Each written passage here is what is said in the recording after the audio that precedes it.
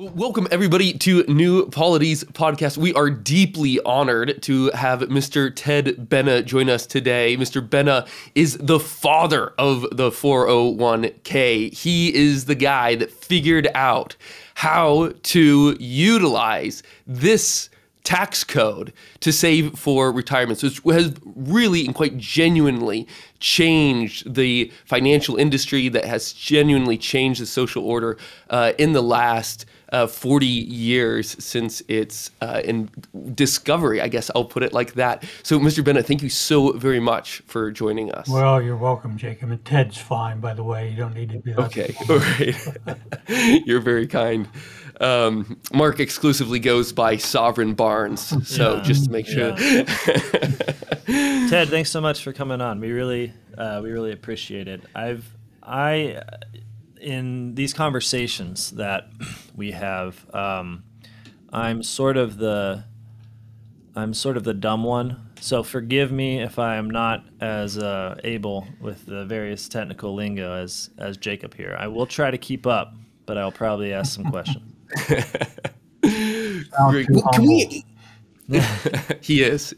Well, let me ask this. So when you were, this is back in 1980, when you were set a particular task for a company as a consultant to discover how to utilize, or rather how to reduce the number of taxes, the amount of taxes that the corporation had to pay in salaries. Could you tell us that first story, and what exactly you were tasked with doing, and how you discovered the use of the 401k? Yeah, well, it was a Philadelphia area bank, and actually,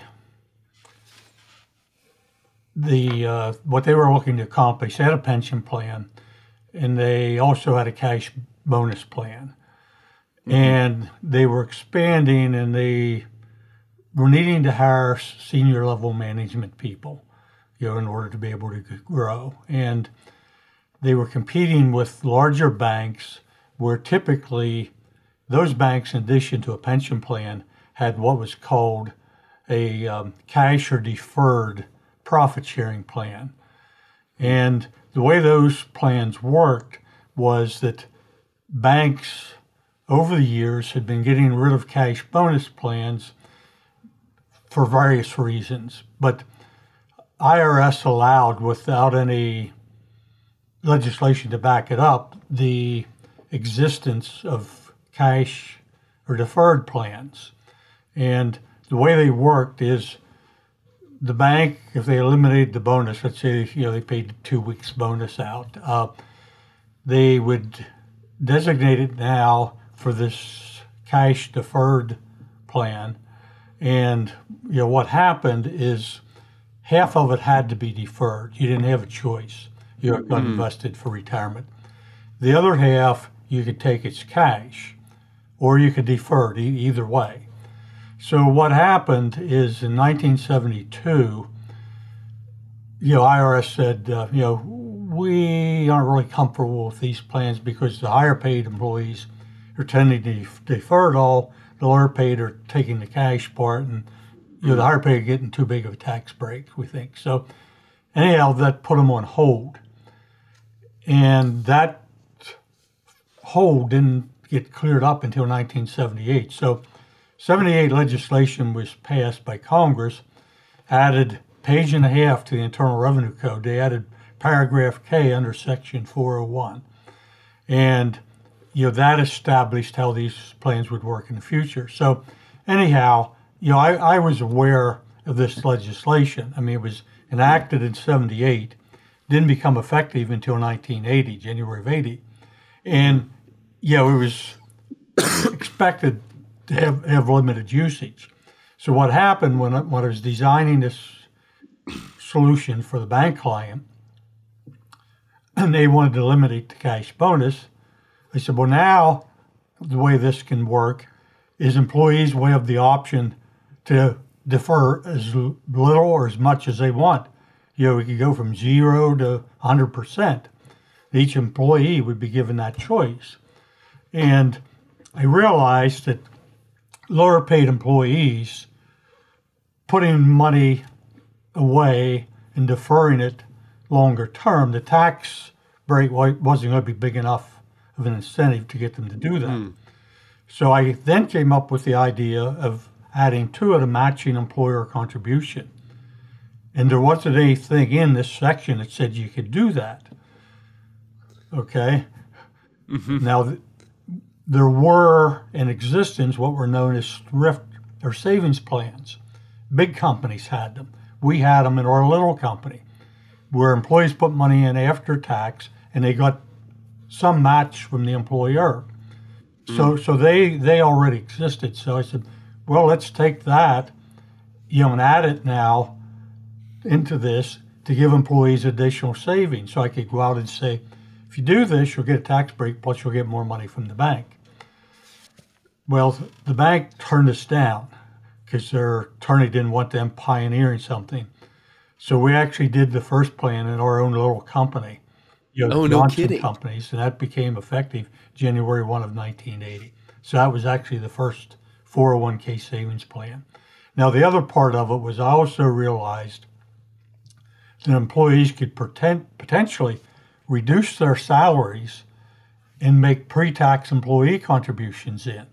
So not only get a match, but employees be able to put money in themselves pre-tax. And again, there wasn't anything that said you could do any of those, but knowing my Bible pretty well, there wasn't anything also that said thou shalt not. So I chose to take the more aggressive interpretation, and eventually that got supported by Treasury, when they issued proposed regulations. Ted, I'm in listening to that that description, I might be missing it. Where is the point at which those contributions by either employers or employees are invested in the stock market? Or is that simply what's being presumed? That's actually a side issue, Mark. Okay. First of all, 401k was a qualified retirement plan. I see. And what this did was it helped benefit employees by converting many spenders into savers, by making saving the first priority for them, and then getting an employer match. Separate issue altogether was where the money got invested. Before we get in, what I had first was just basic operational structure, that was legal, and then the whole investment's a whole different animal altogether. What happened? And we'll get in how that emerged. Gotcha. I'm very interested in what you think of that emergence later on, but let's before we get on to that, I'm very interested because one of the first articles that came out about the 401k phrased it as a salary reduction plan. When that came out in the Wall Street Journal way back when, did you think of that as like an enemy attack, or this is false marketing, or they're trying to take down my idea? What was your reaction? Well, no, in reality, that's what it is. Right. What happens is employees actually sign an agreement for employers to reduce their salary, and that then technically becomes an employer contribution into the plan on their behalf. No, I mean, it was clearly that's what it was. I mean, I wasn't offended at all, and he certainly didn't deny. Well, yeah, that's what's happening, That's so what's going when on. employees join, that they actually sign an agreement that authorizes employers to reduce their salary. Right. So let me ask kind of a tangential question to that, but very interesting. You've been on the record before in saying that during this time you found that there was a great tension that you felt between your Christian faith and the state of the market at the time and what you were being asked to do. Could you tell us about that tension and how you found ways of resolving that, if you did? Well, actually, the first tension was at the time that this happened, I was considering getting out of the business I was in, because primarily what I was doing was helping professionals like doctors and attorneys set up plans where they got a gigantic tax break, and particularly the doctors, many of them wanted to give as little as possible to their employees. and I was good at designing those plans, legally. And so I had reached a point, where we had 4 children, and the youngest was emerging off into adulthood, and was beginning to refocus and consider, well, where does God want me spending the rest of my life? And it was actually at that stage that I got involved on the board of a Christian college and then a seminary board, and but as I was then the other thing I did was got pretty deeply involved in Christian Businessmen's Committee, and as I was prayerfully going through that process, I got this idea. This thing happened, and my wife asked me at the time, why did that happen? I said, well, I don't have a reason, but over the years then, and Money Magazine and Forbes and other USA Today and so forth, I was able to explain that connection. And look, I wasn't smart enough to come up with this on my own. It was divinely happened. So that deals with that spiritual piece of it. On the investment part of it, what happened, and it gets into the history of on the investment side, how that developed, and that's the part that I got very troubled about, and and still am. That what's happened on that piece of it, and now I really the biggest thing that's been work trying to resolve that are suits by participants saying, hey, we've gotten grossly overcharged. Right. Well, I'm very interested in 2 things, particularly in some of the repercussions of the 401k. But it is just to make sure this is clear and to reiterate what you already said, is that the program that you created was primarily a savings vehicle, but it doesn't define the means by which you were savings. And so later on, people utilized this to move into the stock market. So that in 1982, 20% of Americans were in the secondary market. 20 years later, the majority are in. And you've said before that you've seen this swelling of the financial industry as something extremely worrying. Could you tell us a little bit about the growth that you witnessed over the last 40 years of the financial sector and why that's worried you? Well, clearly the mutual fund industry it wouldn't be anywhere near what it was without 401k. Right. I mean, you had Fidelity, you had Vanguard, but they were pretty much mom and pop operations, at the time. Wow. I mean, very, very small. Okay. And, the first 401k plans had only 2 options. They had a fixed and then an equity, and the equity at that point was some mutual fund. The fix was usually guaranteed by an insurance company, and you split your investments in 25% multiples. It's either 0, 100, 50, 50, 75, 25, it took me about a minute to explain to participants. You're right. Then what happened is a third option got added. It was a balance fund, which was kind of strange because you could get balance by taking the first 2 and splitting half and half or whatever. So then what happened is employers began to listen to what were either more knowledgeable or more troublesome employees who kept saying, why don't you have this fund or why don't you have that fund or whatever? And then so they began to add them. But what happened, the first ugly transition here was when employers originally employers paid all the administrative cost, and the only thing employees paid were actual total net investment costs, which typically were only about 0.1%, roughly about what are called 10 or 15 basis points. Right. Well, the first change that happened was Fidelity went out to big employers and said, hey, you can transfer your 401k, we'll handle it totally and bundle it all together, and you don't pay any administrative cost. So the bundling that happened were the fees. The fees got all dumped on participants. And, I mentioned in one of the book that I sent you that, I interviewed the HR manager for AT&T, and when I was writing one of my books, and he said he was getting pressured one year to eliminate money, from his HR budget, and he was able to shift 100,000 of administrative fees off to participants by moving the plan to Fidelity. So that was the first thing. Then the next one that happened is we had the. Can I just interrupt to ask one clarifying question? So at that point, it was 10 basis points, 1/10 of 1% were the fees. Today, where are they? That's where I'm heading. Oh, okay, great. So with that first step, they generally went up to around 100 basis points. Amazing. Maybe even a bit beyond that, maybe even to 150. Yep. So the next thing that happened was the emergence of investment advice and financial advisors.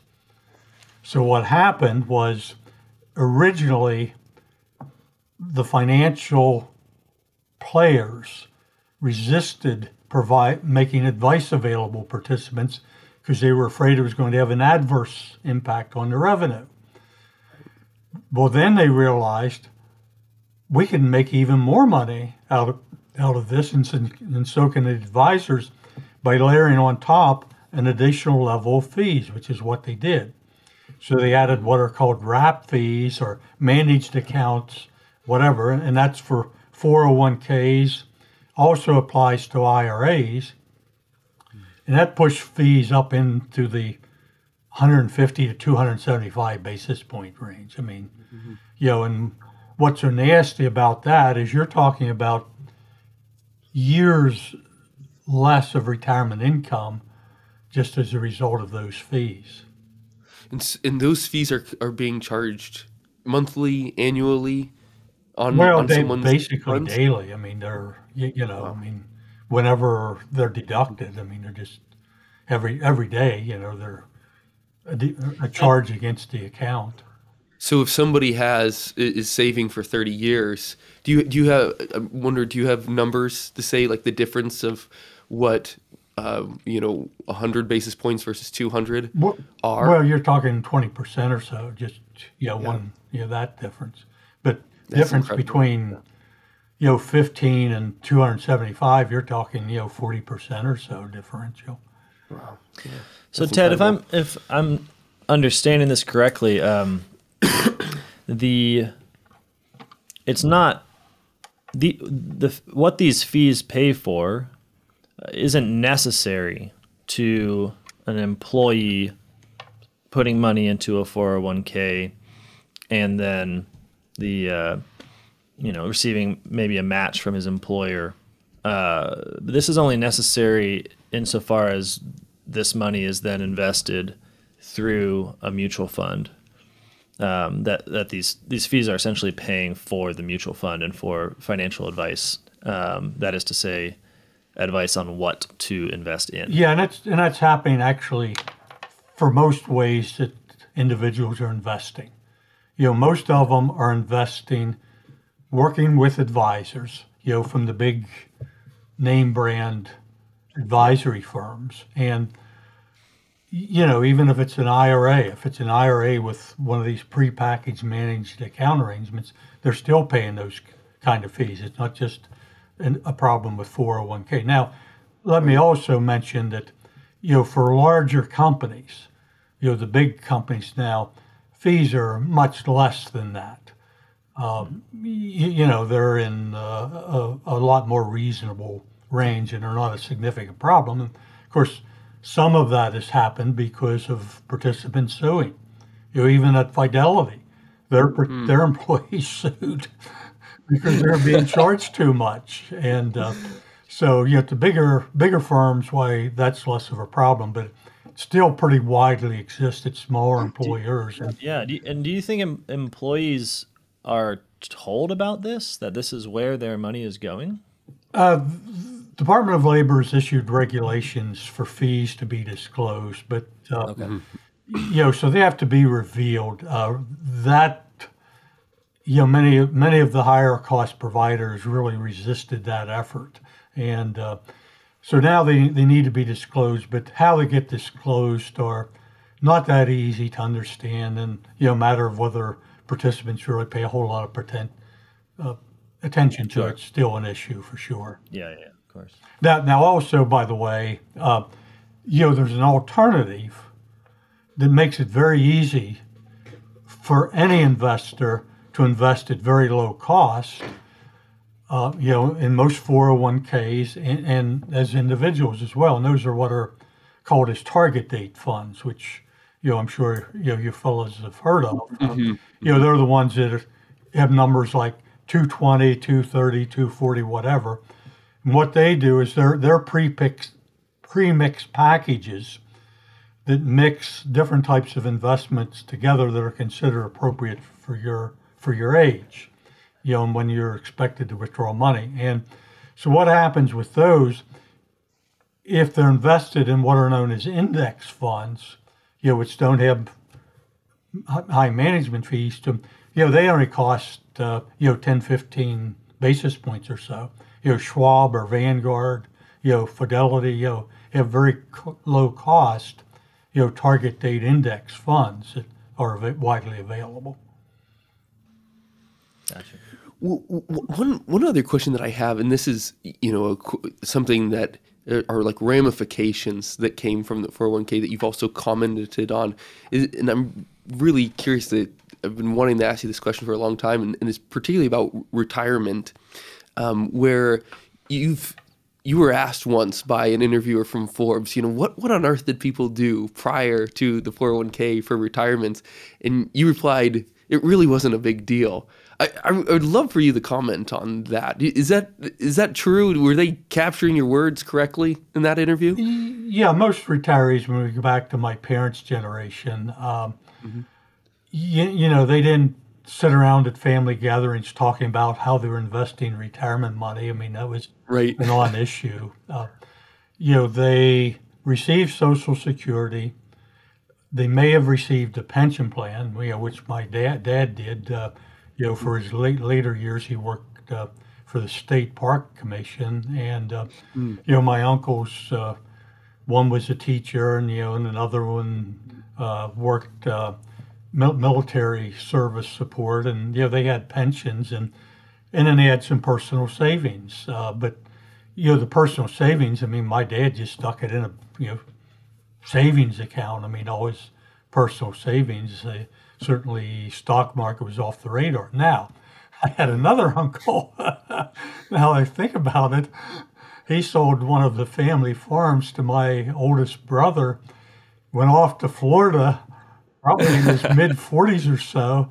He spent all his time in watching the ticker tape and how he was investing, and that was how he managed his time and his money after he sold off the farm.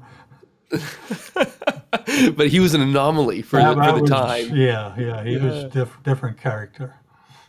Right. So within that change, within that alteration, I read an article by Professor Gerald Davis at the University of Michigan. I'm not sure if you've ever come across him, but he said, this is statistics, very easy to remember because there's a lot of numbers that are repeated. But in 1977, 77% of American households had savings account.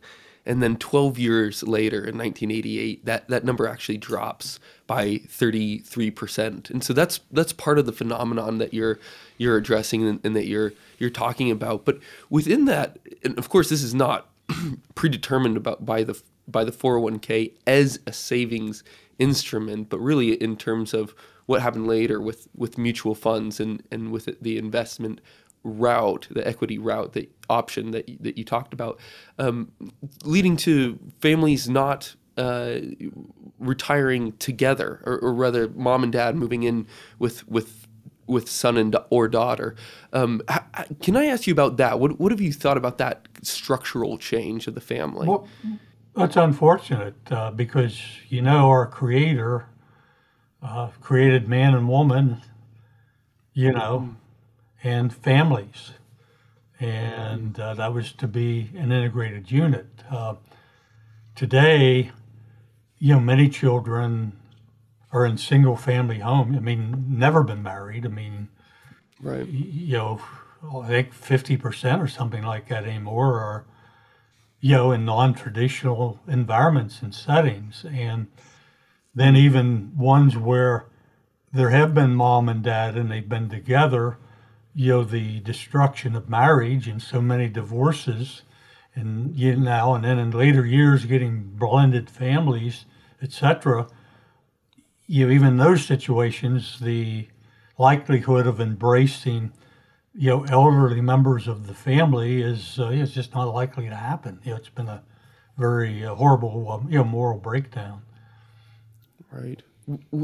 We see here, and one of the things that we talk about so much at New Polity are the virtues and vices, the characters of the soul that either make us look more like Jesus or less like Jesus, and so part of the strategies and the mechanisms and the policies that we create as a society really are only emerging out of the virtues that we form or the vices that we form, and so we see that the only real rectitude to the financial situation is a return to Christ.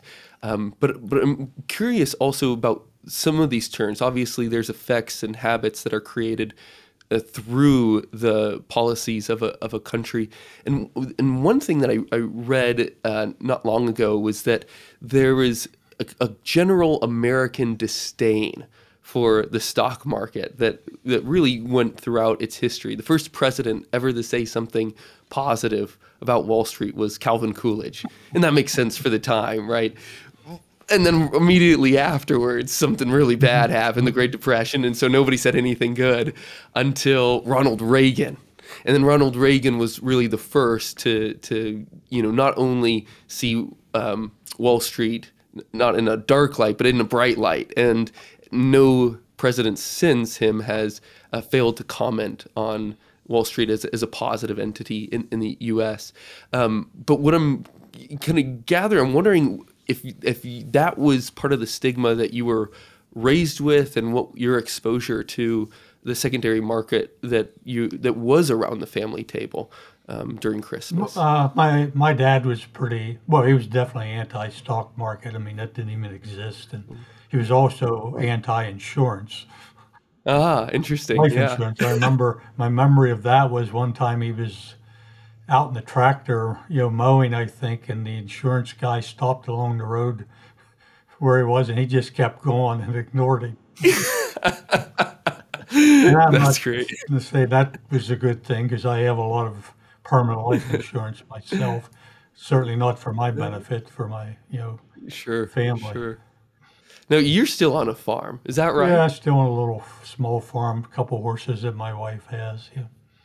Oh, great. My wife grew up on a friend's horse farm as well, Yeah. so we have that in Yeah, common. well, I grew up on a dairy farm, and I started earning income at age 6, and at 82, I'm still keeping it going. But last year was Wow. pretty limited, so I'm trying to gear it back up a bit. It's not That's a new great. idea. That's so fun. It seems like the norm now for my parents' generation and my generation, sort of looking at my parents, is that everything they need will ideally be taken care of by money. So everything my parents need will be taken care of by money. Their health will be taken care of by money. And really, it's any sense of the family being necessary to retirement is gone. So it's almost seen as a failure, both for the child and for the adult in this situation, if there's any expectation that the child will care for his elderly parents. And it's not just seen as a failure because the adult is proud or something like that, but also because it seems like the way that the way we expect a return on our retirement savings has meant that there's really no reason, besides maybe irresponsibility or not making the choice to contribute to the 401k early on, that there's really no reason not to be pretty much set and taken care of through money in your old age. And the troubling part is that, or what's troubling to me is I would hope that despite that, people would still see that it's a positive good to take care of the people that took care of you, that it is something we're called to do, really without reference to what money we happen to have on hand. But I don't think that's what's actually happened. I think what's actually happened is a new normal has come into being, and that normal is that adults live out the end of their lives on the returns they make from the stock market in isolation from their children, and their children really have nothing to do with that per se. Now, do you think that this is a necessary result of the way that we are now saving for retirement, or do you think it's something we could have avoided? I don't think it's really a result of how we're saving for retirement. I think it's just more what I mentioned before of the breakdown of family connectivity. I mean, Right. I think that's the bigger issue, which obviously certainly ties into the spiritual realm more than the financial. And because of that breakdown, I think, what's happened is people have to be concerned that, gee, I better take better care of myself financially, because can't count on anybody else, to do that. So you actually think that the habit or the activity of taking care of our parents through money, through investment in the stock market, is not the cause of our fragmentation, but is in fact us trying to save ourselves from fragmentation that's coming from another source? Well, I think the fragmentation's happening and it's not getting better. Okay. Yeah. I mean, it's just broken down. Now, our family, I mean, we, I have 4 children. We have strong relationships, with them, but, and I know they won't let us out in the street. Right. Yeah, it is. But, we've been fortunate that, my wife and I have been together for 64 years. So, Wow. this has been my 3rd marriage or whatever. Why, it'd be a whole different ballgame. You're right. Yeah, that's right. Well, I'm sorry. And what happens with that? I mean, you guys know from what you're involved in. I mean, when there's divorce, usually one member of the family is, just totally out of the picture. I was Right, in ostracized. recently to get my hearing aid. I lost one. I had to go in to get one, and the guy that does that now had been a former pastor that the church I went to, and what happened is, they had 4 kids. His marriage blew up, and he had to leave the ministry, and he had, and he was telling me, I asked him, so how about your kids, and your grandkids, how you doing?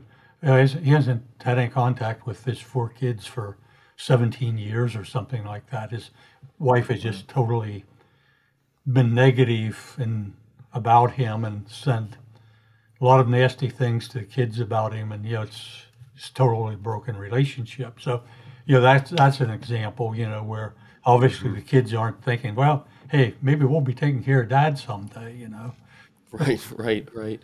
And then so money begins to take the place of the family, and so because people were already moving in that vector, you see that as this is an alternative that they can choose, right, over the family. But again, probably half of the population we're talking about just financially aren't in a position where they're even able to accumulate savings, and that's a huge concern of mine, and one of the things I'm working on now. But the recent study I just read about, 36% of the population have more credit card debt than savings.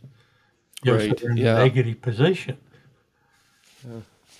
No, it is incredible I'm not sure if it's the majority or close to it of Americans have a negative net worth. You just talk about credit card debt, but you add up everything else that we have.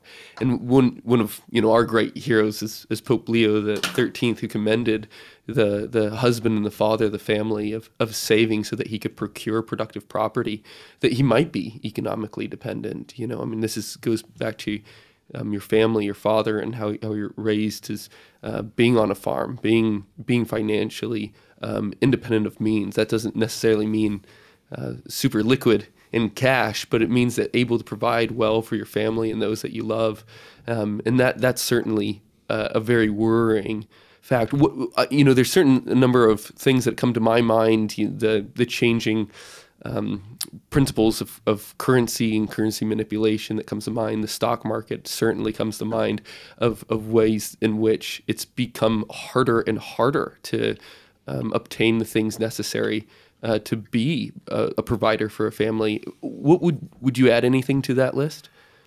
No, it's definitely concerned. It brought to mind the fact that I really give my father a lot of credit, because one of the things he did was, rather than just being laborers, he actually gave us money.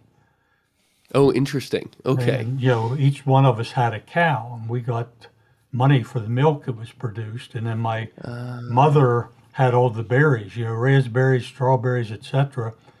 We got paid to pick them, and that was my first sales experience. I've been in sales ever since. It was going door to door when I was 6, 7 years old and selling berries. And but anyhow, I bought savings bonds. So I learned to become a saver. At that point in time, which we have spenders and savers. How old were you when you bought savings bonds? Oh, under 10. Wow. And you did that on your own without your father? My dad. Okay. Yeah, definitely. Okay. And the big issue we have around all of this is there are spenders and savers.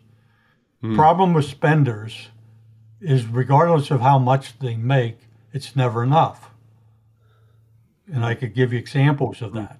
Oh, sure. The problem is, if I just get a little bit more, then I'll save, but it doesn't happen. If they get more, it still gets spent. And, if I wanted to borrow $1,000 from some people, there's some I could go to that would readily have it available to lend, who you think would be most unlikely to. And there's some living in big, huge houses that you would think, well, it'd be very easy for them, and they don't have it available. They're overextended, on the edge. Or maybe even just thinking that they are, that happens all the time. Whereas without a taste of what's actually necessary, rather than just falling into luxury upon luxury, we don't know what is actually necessary for our livelihood, and therefore we don't share or give, provide alms to people that need it, because we're so confused and lost in figuring out what's really needed and what's just nice to have. And I think that's certainly a part of it. I think one of the principles that we like to think about here is that money is just a placeholder, and so it's good to always know what it's holding a place for, and a savings account is like fattening a pig, is that you do it for a particular purpose of one day eating it, right? And so I would love to hear your comments on that. A saver is someone who, a good saver is one that knows how to spend really well and knows what they're saving for. You have this wonderful dichotomy that you have between savers and spenders. Would you agree with that principle, that the good saver is a good spender? Well, and everybody needs to have a budget. Whether you're actively working or whether you're retired. You need to be tracking your expenses versus budget and income. Other than that, you're just kind of working blindly. Yeah. I have a just brief question. I'm trying to understand it. Why would a employee agree to have their salary reduced, like at the very beginning of this of the 401k plan. The employee is agreeing to have his salary reduced, and then he's agreeing to it just because he has the goal of saving, or was there already the sense that if he took a reduction in salary, it would be a greater amount given by the company when it came time for retirement? It's a combination of, just speak personally, and I'm pretty typical. We had 4 kids, we had a mortgage. Certainly at the end of the month, we didn't have money left. Mm-hmm. So two reasons why I put 6% into our plan. One is it wasn't happening otherwise. And the other was our company matched ranging from 25 to 50 cents per dollar, depending on your years of service. Mm-hmm. So if I put 6% in, I got 3% from the company. It was 9%. That wouldn't have been happening otherwise. Gotcha. It didn't happen. And so that was the primary reason. And that's true for most. I mean, people that have, I guess, any sense of economic well-being realize that we shouldn't be spending everything. We should be setting something aside, for the future, because life's very uncertain. And the idea of, at age 50 or 60 or whatever, somebody else taking care of us, you certainly shouldn't be thinking that's going to be likely what the outcome will be. And most people do it for that reason. They know, hey, we really ought to be saving. And then obviously with a 401k, if you get money from the employer, it's kind of hard to turn that down. Yeah, I mean, it just keeps coming back to this idea that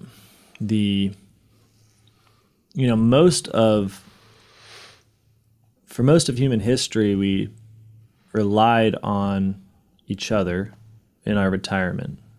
As you said, it wasn't a conversation at, family dinners as far as what you were doing in order to take care of yourself in your old age. And I'm wondering if it seems like what's happened with the financialization of the 401k, and also, as you rightly mentioned, just the breakdown of the family from many other sources, we not only can't expect family to take care of us, but it's not even something we bemoan the loss of. It's just not part of our lives, and it's experienced as a sort of failure if it comes up. Do you think that there is a way in which we could return to the expectation that we take care of each other, that families take care of each other? Or do you think that that's simply a lost age, and that, this side of heaven, I'm not sure that's going to happen. Yeah. Well, another thing came to mind is the fact that when we go back to the time that Social Security started, and even in my parents' generations, retirement was usually something like a 10-year event. Now it's more often become a 20, 30-year or more event. Mm. And that significantly impacted things as well, because if you're talking about what you need, regardless of the source of it,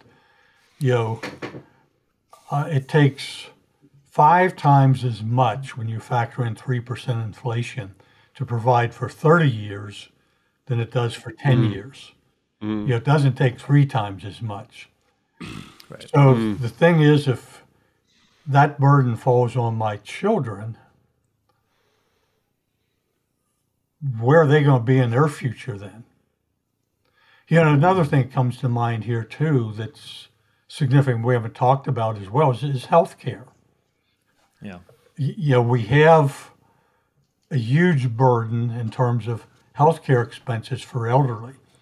And one of the things that's troubling to me about that is that people, my age, who expect that unlimited amounts are going to be spent for them, in terms of meeting healthcare needs. And I don't expect to ever go that route. I reach a point where it's highly questionable about what my future might be healthcare-wise. And I dealt with this with cancer, 20 years ago. What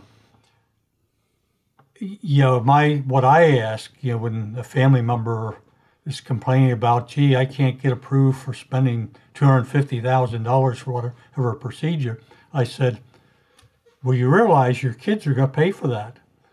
Now, if you have the money available and can pay for that out of pocket yourself, would you do that? Would you make that decision, to have that level of medical treatment provided? And, it's a question we should be asking ourselves. Yeah, it does seem like it when you put it like that, it's quite right. Like if we have an indefinite need to spend on our health, if we're unwilling to die, if we're scared to die, and we don't have a sense of of an acceptance of the mortality of human existence, then it's sort of there's no end to that number, right? There's no end to how much money we might put in trying to stave off death.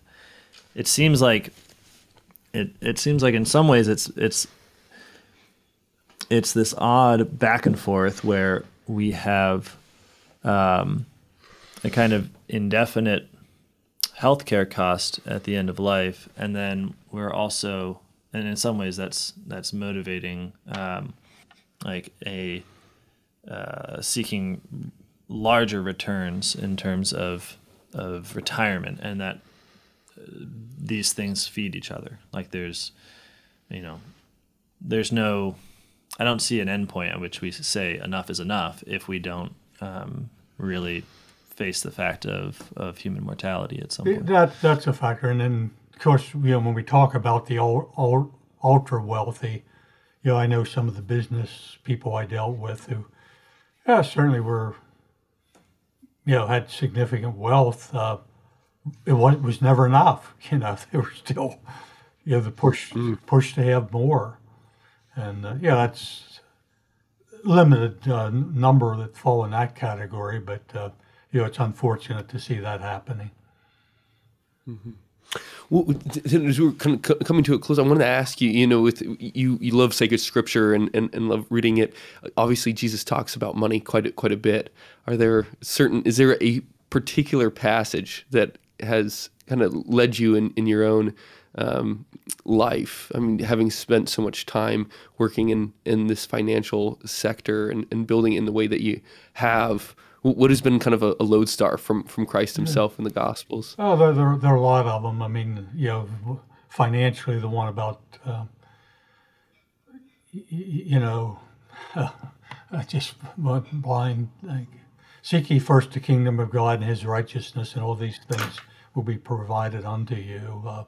Certainly that comes to mind, that, where your first focus needs to be. And, the fact that regardless of what it is, realizing the fact that we don't own any of it.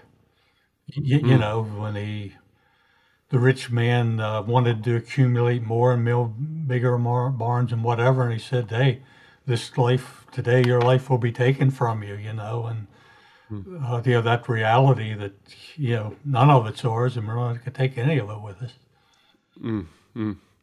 Well, Ted, thank you so much for this opportunity to speak with you and in the interview, and we appreciate it so much. And we'll, I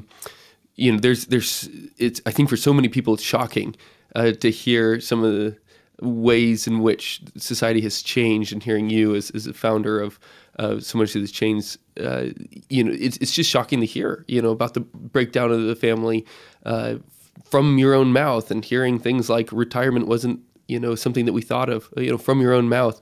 And so I think it's really important to hear this and to consider it afresh and anew. And so thank you so much for doing that with us today. Yeah, and then the other thing I'd throw in too is, again, I have Please. peace about where we are. I mean, no matter how troubling it is, because I know God's in control, and Amen. Yes. It's His destiny that's being played out, and so I have total peace with that fact.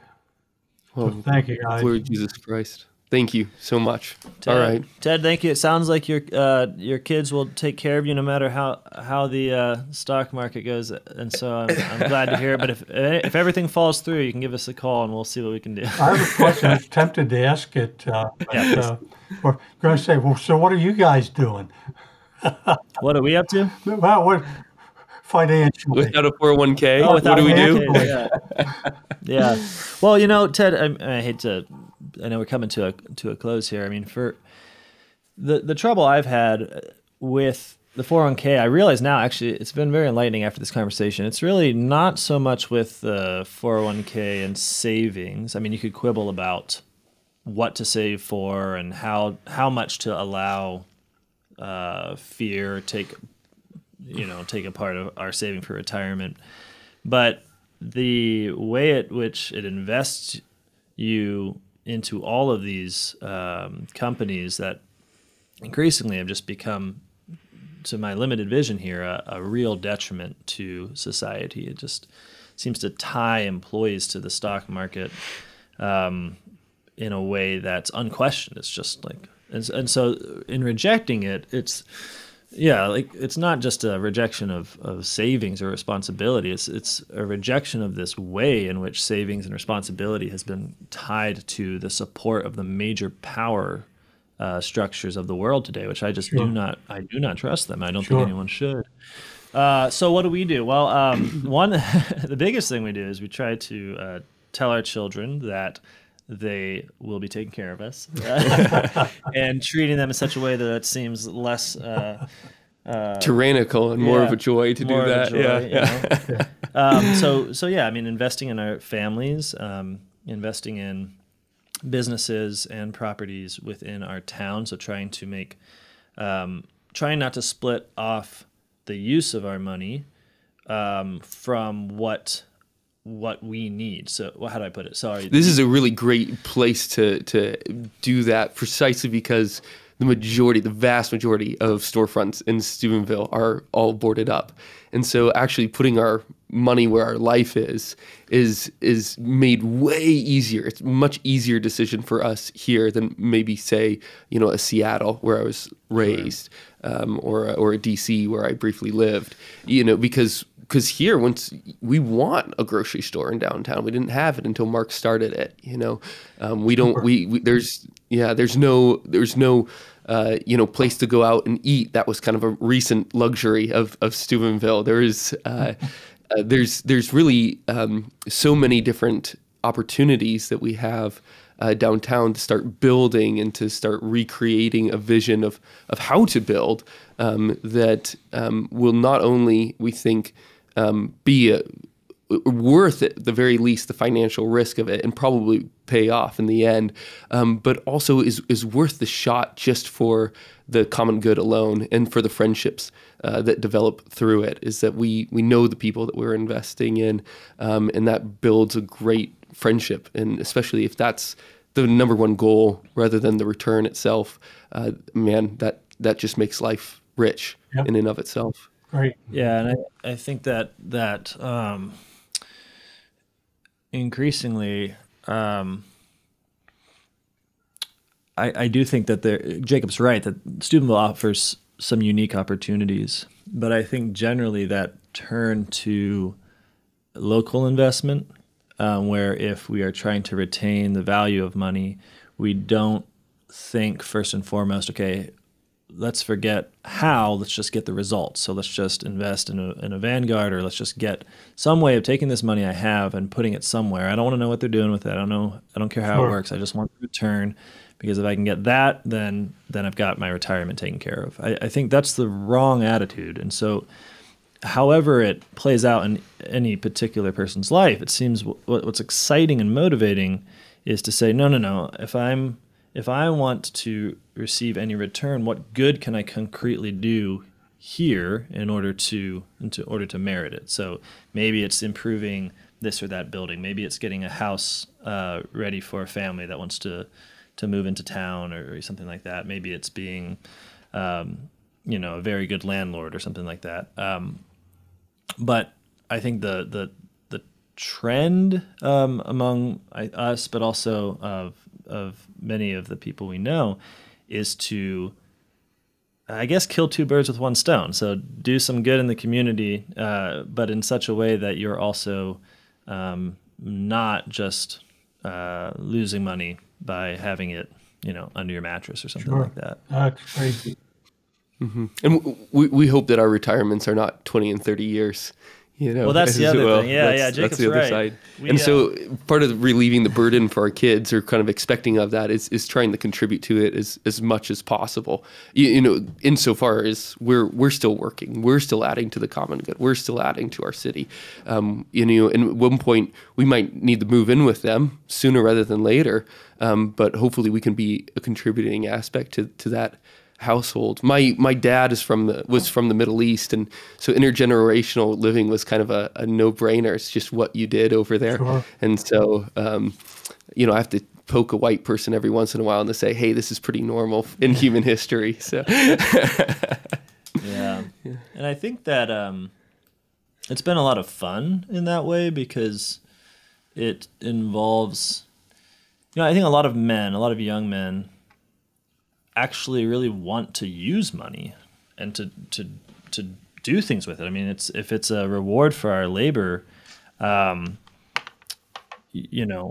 able to actually use that reward is very exciting. And so I think that's something that Jacob's really opened my eyes to, that it's not just supposed to be something you don't think about, something you push under the rug. It's supposed to be something that you work for, and if you receive a reward, that you then turn around and say, okay, now I'm going to use that for not just myself, but everyone around us. But he's right too, that we do. I'm